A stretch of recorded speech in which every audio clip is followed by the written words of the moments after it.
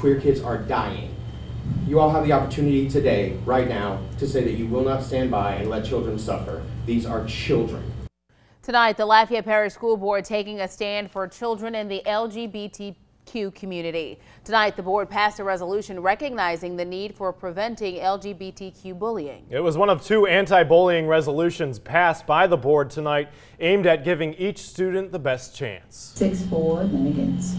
Passage of the resolutions followed emotional testimony, including from Matthew Humphrey with PFLAG Lafayette. I'll see you in the locker room, effing queer. Kill yourself, homo. God hates fags and you're gonna burn in hell. Humphrey detailing some of the bullying he dealt with growing up. And taking all of their jokes in stride just to be included. Or joining in on the bullying to prove you're not gay.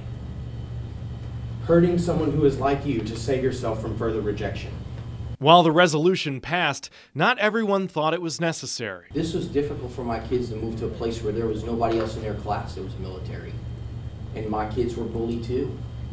But are we going to add a rule that says we need to protect our military families because they can be bullied? No, we just need to take care of each other. That's what we need to teach our children. This resolution doesn't encourage, advantage, or incentivize one sexuality or gender identity or gender expression over another. It certainly doesn't put LGBTQ kids above military kids.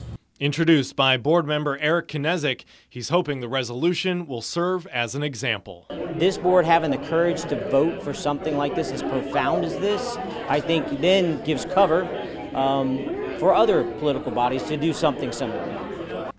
And as part of the resolutions, the board will work to increase awareness and improve training programs for both teachers and students.